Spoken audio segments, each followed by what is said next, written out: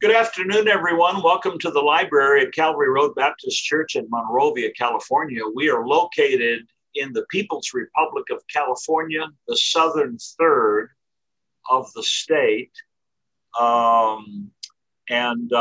Yesterday, there was a Trump rally in Beverly Hills. Day before yesterday, there were Trump signs popping up on private properties around Pasadena.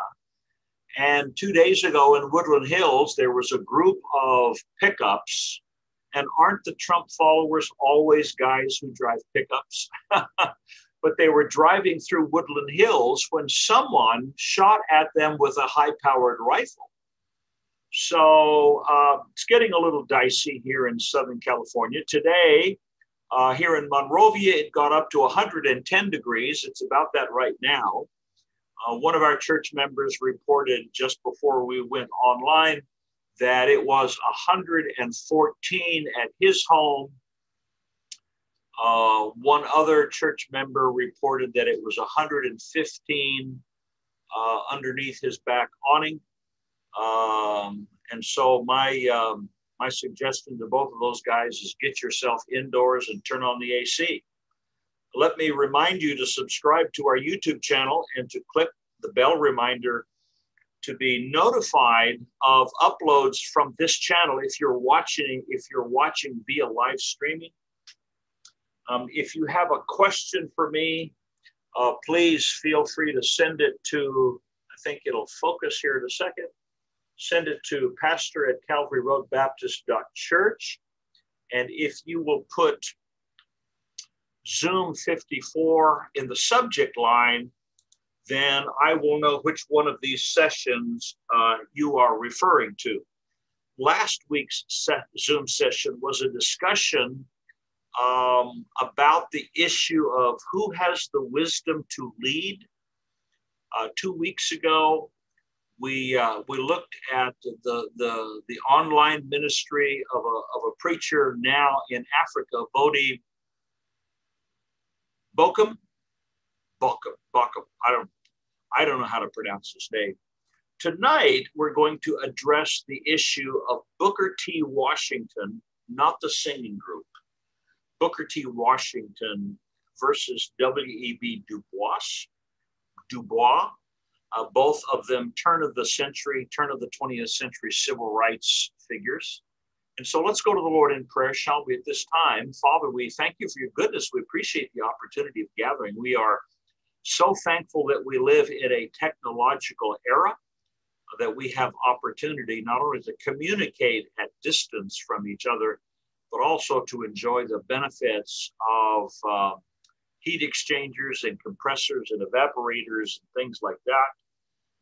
And the air conditioning cycle. We appreciate so much, Mr. Carrier, and pray that you might bless our session this evening as we expose people to the lives and the approach to civil rights problems that these two men both had. Thank you for this opportunity. We pray in Jesus' name. Amen. Our country had a very sad legacy. And of course, the sad legacy was legalized slavery. When the United States of America came into existence in the 1780s, I think 1785, every country in the world had legalized slavery. At the beginning of the 19th century, there was a British Christian and member of parliament. Can't remember his name offhand, but he began a very long-term campaign to make slavery illegal in the British Isles. He was successful in that. He then was successful in persuading Great Britain to prohibit the transport of slaves on the high seas. And so the British Navy, which had reach around the world, began to stop and and seize slaves that were being transported from Africa to the New World. They would take those slaves off the ships and release them at the nearest place they could that was feasible and appropriate for them, and then they would penalize the owners of the ships. And I think they did that by simply seizing the ship, seizing their property. Following along the actions of those Christians in Great Britain, the abolitionist movement, of course, took off in the United States, and the movement was taken up by civil rights pioneers. Frederick Douglass was a very prominent Black leader who was an escaped slave, made his way to the North, and a number of preachers in the northern states rallied against the institution of slavery and the rightness of it by revealing the wrongness of it in their sermons and in their personal ministries. And so obviously you know that the Civil War was fought. A number of amendments to the Constitution were passed. Slavery was abolished. Slaves were made citizens. Slaves were given the right to vote. But in the aftermath of Abraham Lincoln's assassination by John Wilkes Booth, who was a Democrat, then the Northerners instituted a harsh approach to occupation in the South that had more effect on reinforcing belligerence against the North and Northern values than possibly even the Civil War. It was into this milieu that Booker T. Washington and W.E.B. Dubois were born. So let me give you a very brief biographical sketch of Booker T. Washington. He, of course, is most well known as the longtime president of the Tuskegee Institute, and W.E.B. Dubois, who is most well known for the role he played in founding the National Association for the Advancement of Colored People, the NAACP. First, Booker T. Washington. His full name was Booker Taliaferro Washington. He was an American educator, was an author, was quite a wonderful orator, and he was an advisor to multiple presidents of the United States. That would be Republican presidents, mind you, not belligerent racists, meaning, of course, the Democrats, such as Woodrow Wilson and others of his ilk. But between 1890 and 1915, Washington was the dominant leader in the African-American community and of the contemporary Black elite. They recognized his intelligence. They recognized his influence. Born in 1856 in Virginia, he was born into slavery. He died at a relatively young age in November of 1915 at Tuskegee, Alabama, aged only 59 at the time. We think of that as very young now. But his resting place is a plot at Tuskegee University. W.E.B. Dubois, William Edward Burghardt Dubois, I pronounce it Dubois, but it's actually probably pronounced Dubois. He was an American sociologist, socialist. Yeah, they call him a socialist. He was a communist, historian, civil rights activist, Pan-Africanist, whatever that means, an author, a writer, and an editor. He was born in February 1868 in Massachusetts. So he was a Northerner. Booker T. Washington was a Southerner.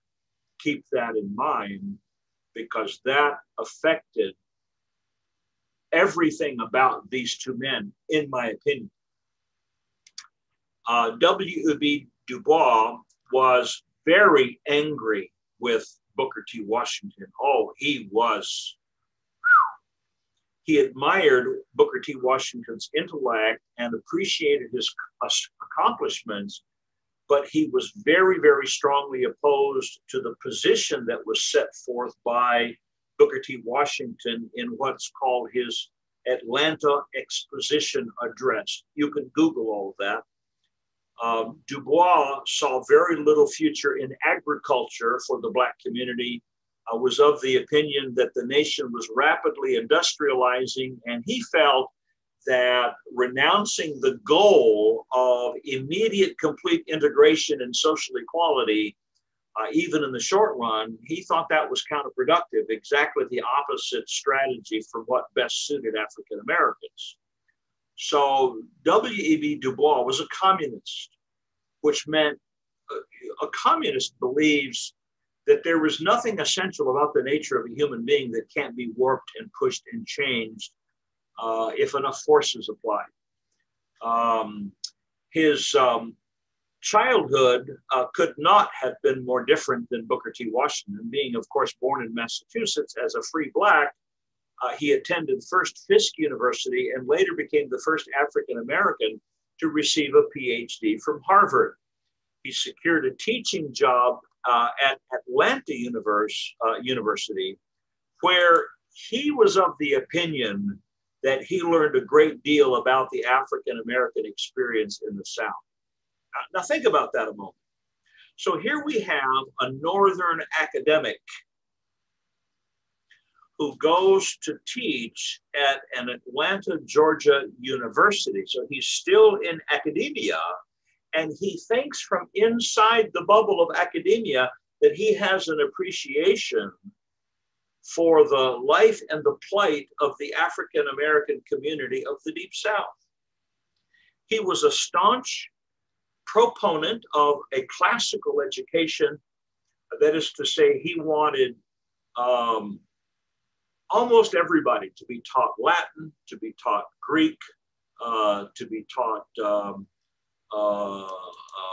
other languages, to be taught rhetoric, to be taught what are called the classical arts. And he condemned Booker T. Washington's suggestion that at this place in history and at this locale in the southern half of the United States following the Civil War, Booker T. Washington's studied opinion was that at this time, the Black community mainly focused on acquiring vocational skills.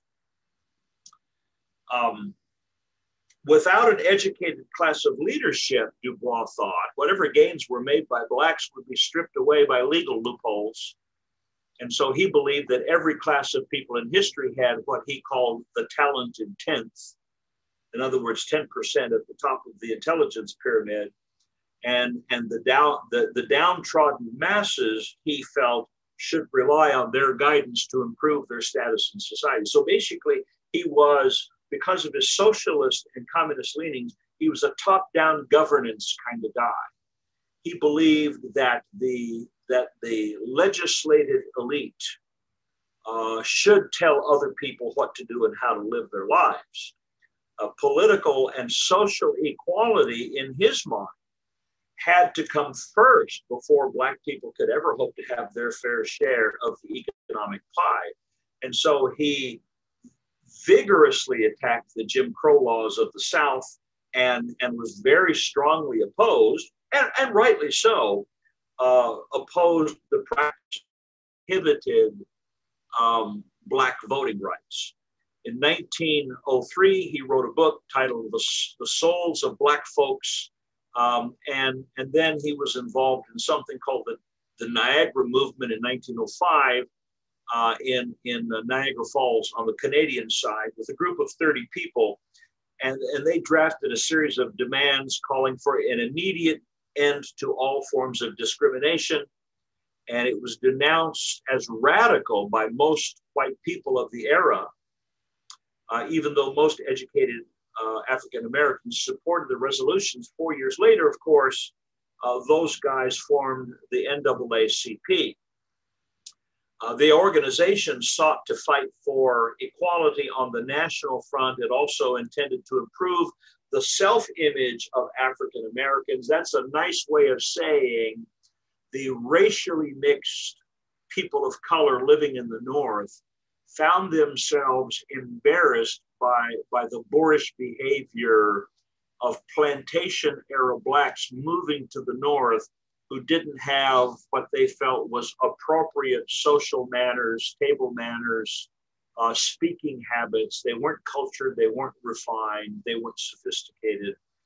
And so it was really, the NAACP was formed by Black people of the North who had some social position and status, and they looked down upon the newly arriving to their cities Blacks who were immigrating from the South to work in the factories. As time passed, Dubois began to lose hope that the situation would ever change completely. He wanted to bring heaven down to earth via communism. He believed that wouldn't happen. In 1961, he moved to Ghana, and he died at the age of 96, just before Martin Luther King Jr. led the historic Civil Rights March on Washington, D.C. A completely different person is Booker T. Washington. At the dawn of the 20th century, 9 out of 10 African Americans lived in the South. Jim Crow laws of the segregation ruled the land. Now, Jim Crow laws are those laws that were intended to make it very difficult to vote, very difficult to register to vote. One example would be in some states, in order to register to vote, you had to be, if asked to do so, cite from memory the Constitution of the United States. Well, of course, the Registrar of Voters didn't ask white people to do that. He only asked Black people to do that. And they would typically let a couple of Blacks in each county register to vote as long as they understood who they were to vote for. And so it was really bad. The Jim Crow laws were really bad. Of course, I remember when I was a little boy living in the South, they had 2 sets of water fountains, 2 sets of bathrooms, 2 sets of restaurants, 2 sets of hotels and motels.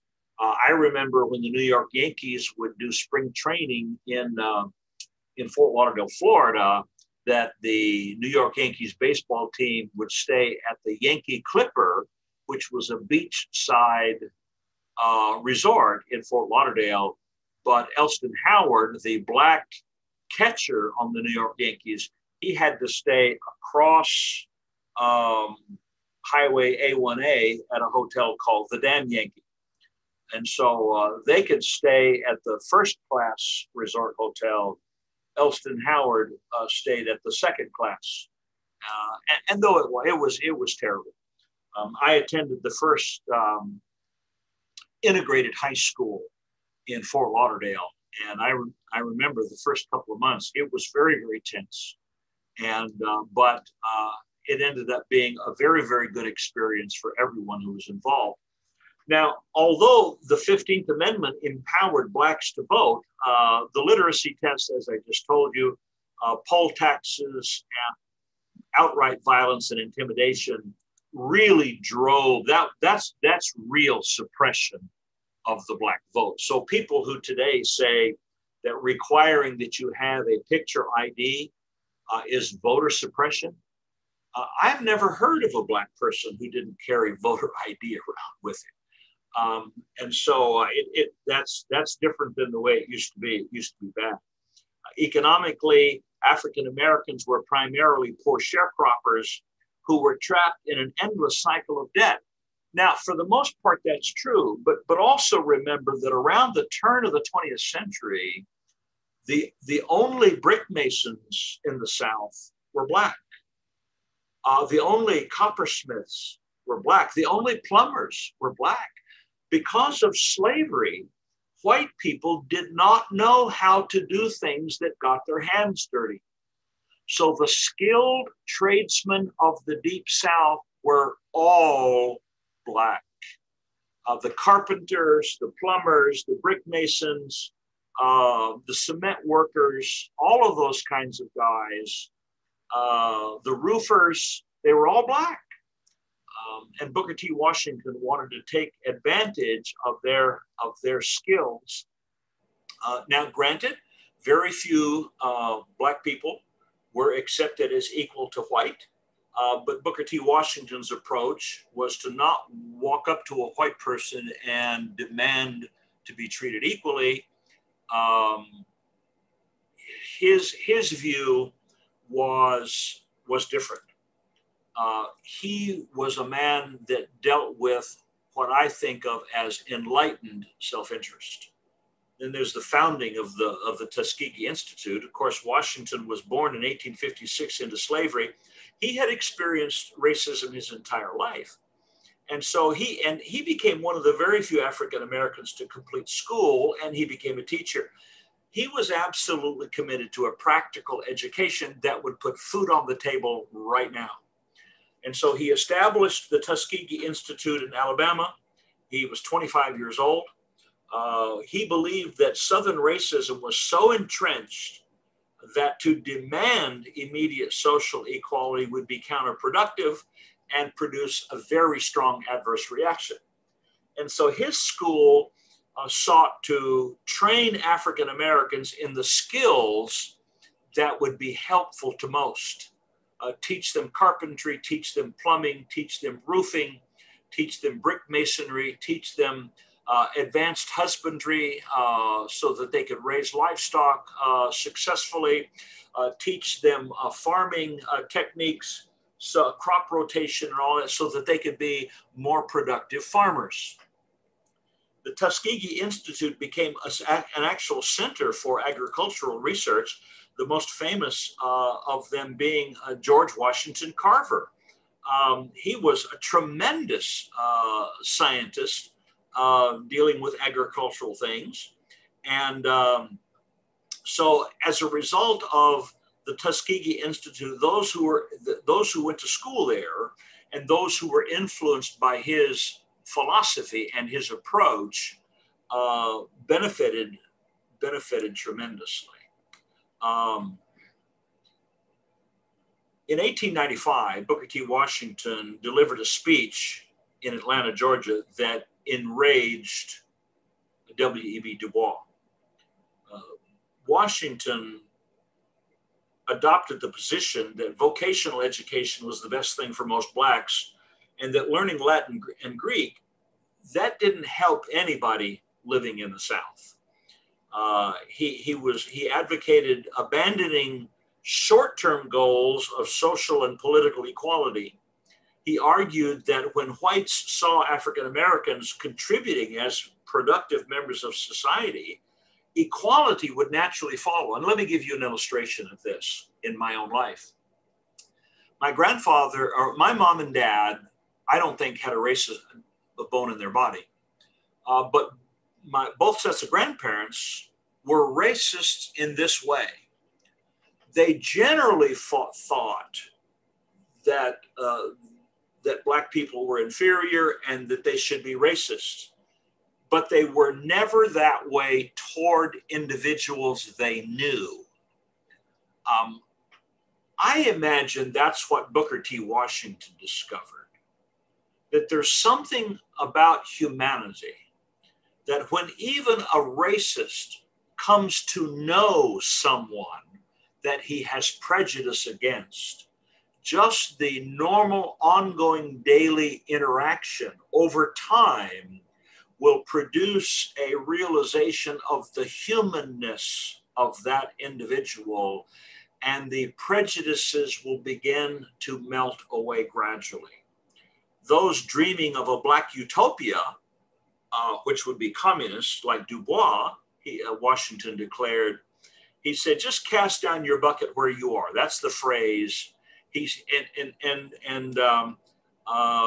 lot of people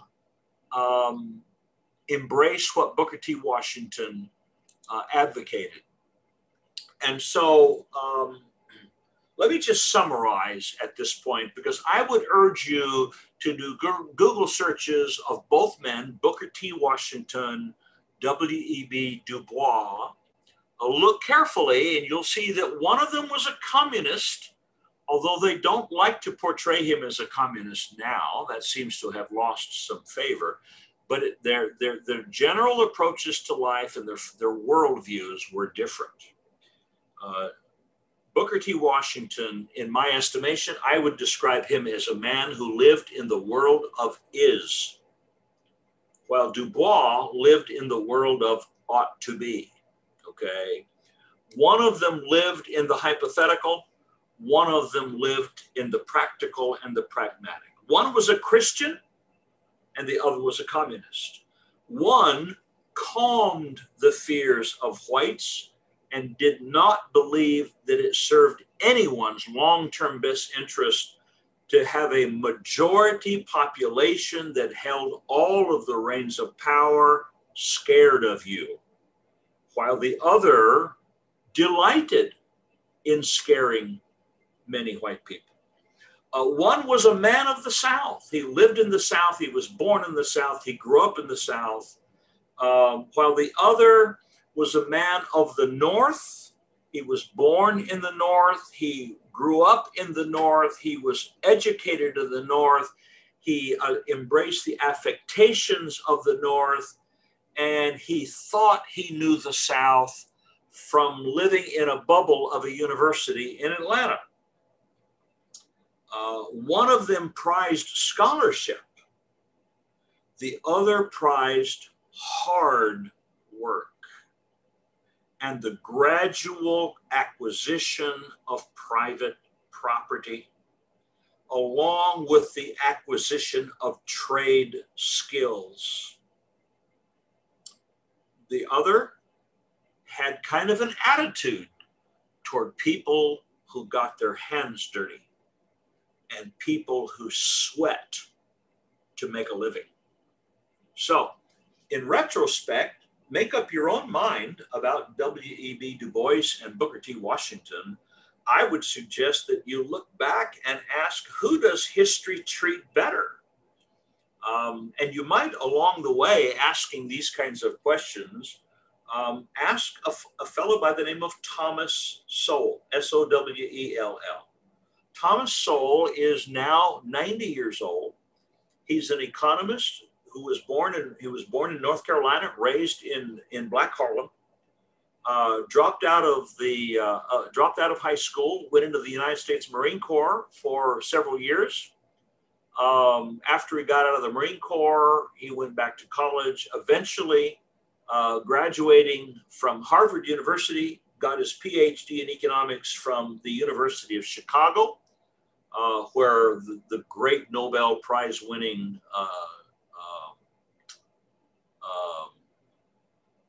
Milton Friedman was a professor. He then taught at several major universities, and then for the last 40 or so years has devoted himself to research and writing. He wrote a book called The Economics and Politics of Race, and this is one of the things he discovered, that no matter where you go in the world, if you look at an ethnic minority population in a country, it could be Indians living in Black Africa. It could be Indians living in South Africa. It could be Jews living in Brooklyn. It could be Irish living in Boston. It could be Italians living in Philadelphia. It could be ethnic Chinese living in Bangkok, Thailand, and all of these all over the place, okay?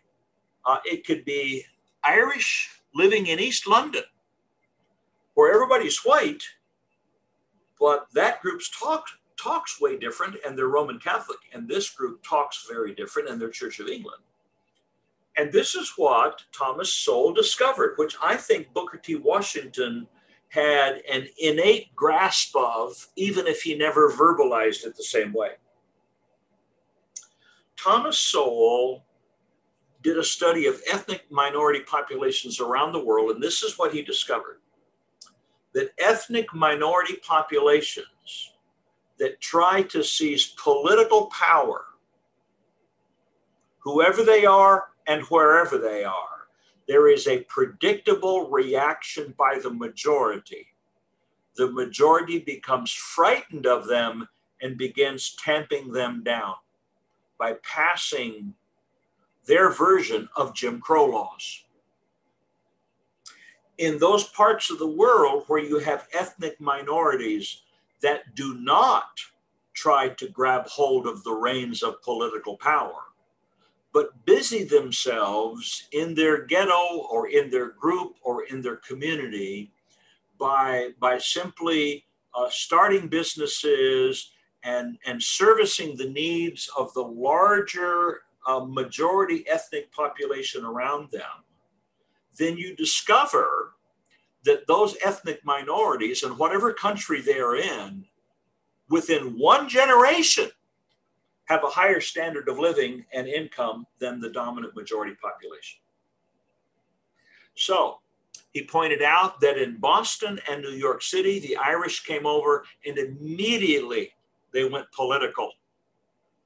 And after 3 or 4 generations, the Irish of Boston and New York City were still on the low rungs of the ladder. And those who had come in after them, because Irish started coming in the 1840s, those who came after them, which would be the Italians, which would be the Jews from Russia and Poland, immediately started ascending. Why? Because they did everything they could to avoid involving themselves in local politics. They didn't want to make the majority population angry with them. And Thomas Sowell discovered that that's the case in South America, that's the case in Australia, that's the case in different parts of Africa, whether it be a minority tribal group. You go to Nigeria, and it used to be under British colonization that there was one tribe when the British first got there that was a small tribe that was ferociously dominated by another majority tribe and slaughtered. That small tribe, when the Brits arrived, this small tribe, they collectively decided that we're going to go after an English education.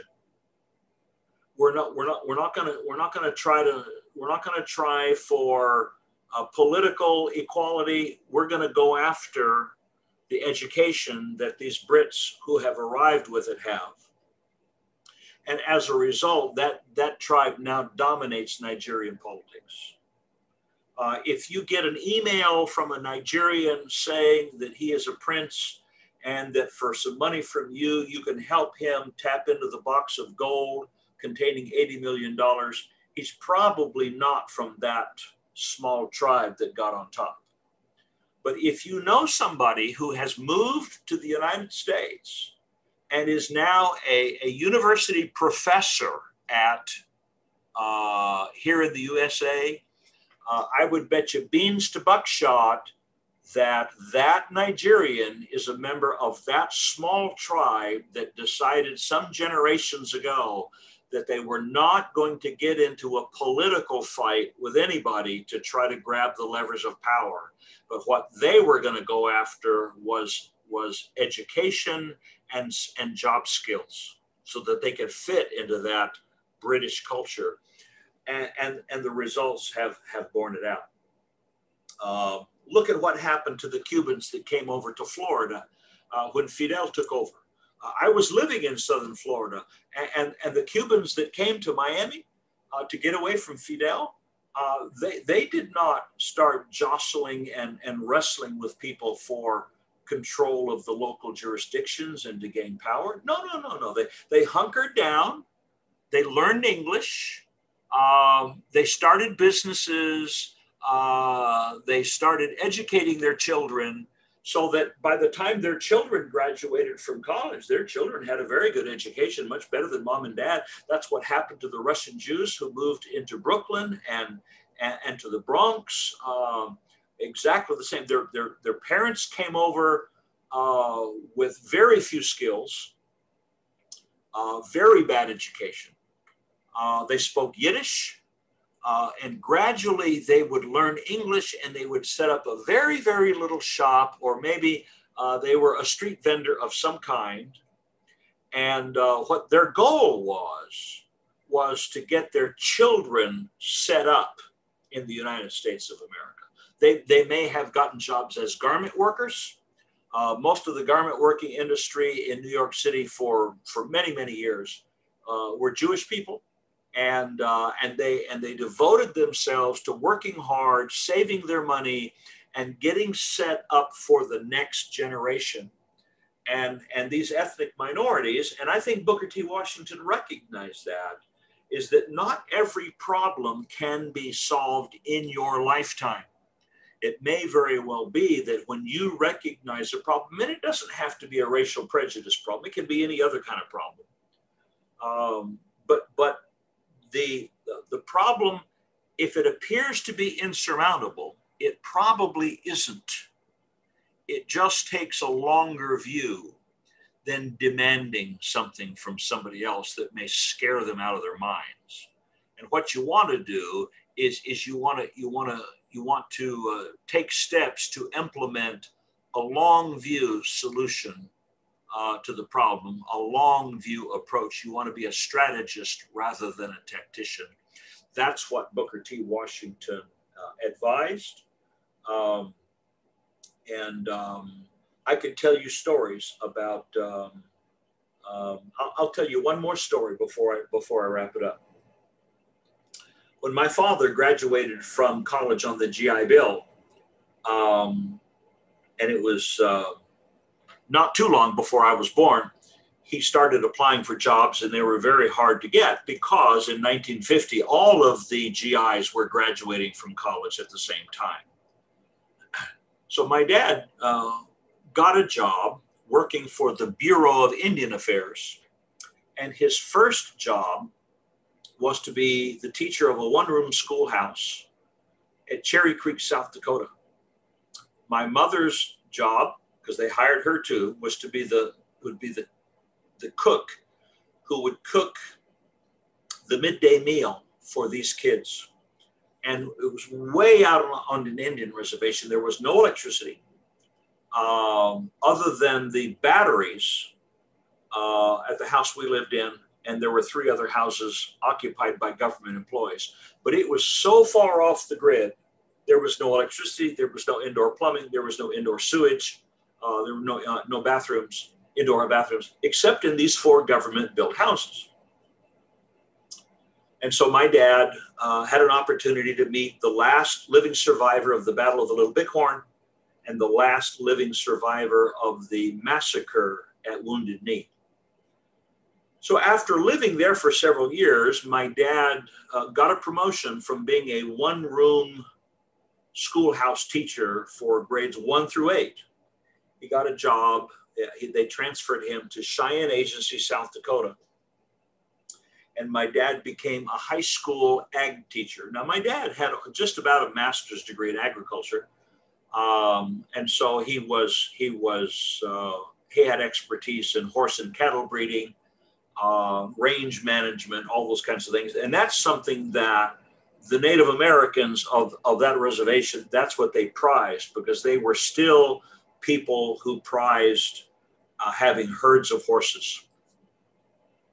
One of the guys that taught in the same school my dad taught at was a black man by the name of Leroy Bogan. My first memory of a guy who had a different color wasn't Indians, because I was around them all the time, and I didn't notice the difference. But I remember my earliest memories of childhood are when I was 5 years old, and we are driving south from South Dakota heading to Texas. My dad and his friend, his colleague, a teacher named Leroy Bogan, were sitting in the front seat. My dad was driving. He's a white guy. Leroy Bogan sitting in the right side passenger side. He's a black guy. In the back seat is my mom and me and my baby brother. All is good. These two guys getting along, and they're telling stories, and they're enjoying each other's company. And they were very good friends anyway. In private conversation, I will teach you how Leroy Bogan handled racism when he was interacting with Native Americans, but there is absolutely no way am I going to put it on a YouTube video. But anyway, when we going through South Dakota, all is fine. Going through Nebraska, all is fine. And then as a 5-year-old, I'm always looking around and asking questions and nonstop chattering and all that. And in Kansas, I noticed we're stopping twice. We stopped to get gas and use the bathroom at a gas station. Filling stations they were in those days, not service stations. Some of you are old enough to remember. And then we almost immediately stopped at another filling station for Mr. Bogan to use the bathroom. That was weird. And then when we went to a restaurant or a diner to get food, we would get food for us, and then Dad would drive to a different part of the community, and Leroy Bogan would get food for himself. That was weird. That was my first exposure to segregation. So they had whites only water fountains, colored water fountain. Whites only bathrooms, colored fountain. Whites only restaurants, colored restaurants. I thought it was weird. I didn't know what to make of it. It just is. All through Kansas, it was that way. Through the panhandle of Oklahoma, we busted through that fast. And then we went to Shamrock, Texas, which is the town just south of where my mom and dad were going. And Leroy Bogan was headed all the way to Beaumont, Texas, which is down south and east of the Dallas-Fort Worth area. So they had already agreed that he could ride with us until we got to Shamrock, Texas, and then he'd just hop a bus. And that's the last I ever saw of Leroy Bogan. But Leroy Bogan's family approached life the way Booker T. Washington did. He had told my mom and dad his story. His father was a chauffeur for a rich white man. His mother was the maid for that rich white man. They had 8 children. While they worked for that man, they saved up their money and scrimped and scrimped and scrimped and scrimped. And their oldest child went to college. And mom and dad paid for it so that he could go straight through college without having to work. Then that child got a job, and that child paid for the college of the second child. The second child then paid for the college of the third child. And they did that all the way down the line. All 8 of their children got college degrees. The 8th child paid back mom and dad. And that became mom and dad's retirement nest egg. Some problems cannot be solved in one lifetime. Do I think that Leroy Bogan's dad enjoyed being the servant of a rich man? No, I do not think he enjoyed that at all. Do I think that Leroy Bogan's mother enjoyed being the maid of a white woman? I do not believe that she enjoyed that at all. Then why did they do that? Because they lived in the world of is. That doesn't mean they were happy with it. It doesn't mean they were satisfied with it. And it didn't mean they weren't going to do something about it. And this is what they did about it. They took care of the next generation so that the next generation would be of an entirely different socioeconomic class without making anybody mad, without scaring anybody, okay? Without freaking anybody out. Now, it would be nice if their exposure and experience had been at church, because at Calvary Road Baptist Church, we find that those kind of issues disappear when white people come to Christ, and when Black people come to Christ, and when Hispanic people come to Christ, and when Asian people come to Christ. Then those problems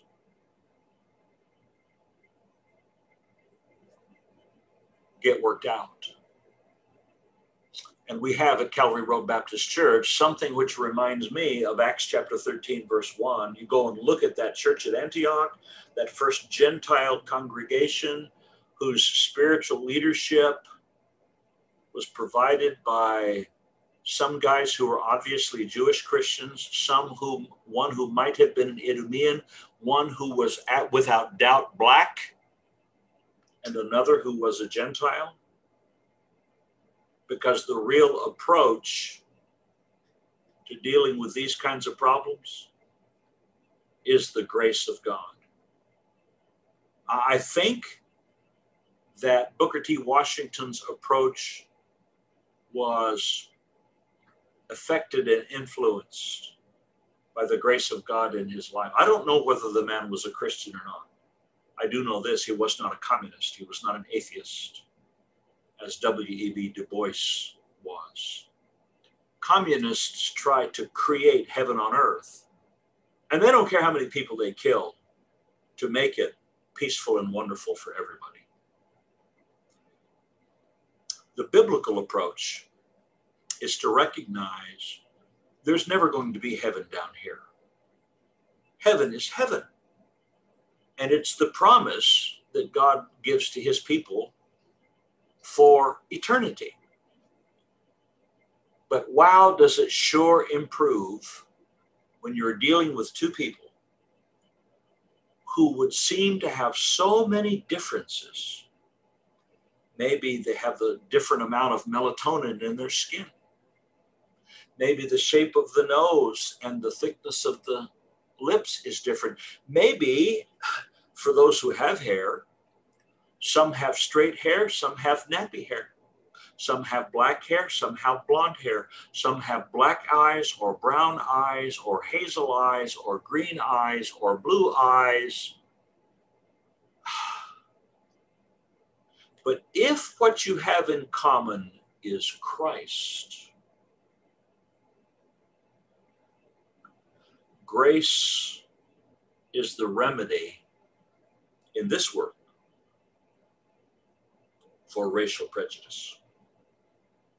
And you show me a person who claims to be a Christian and he still clings to this racial animus toward other people just because they look different, sound different.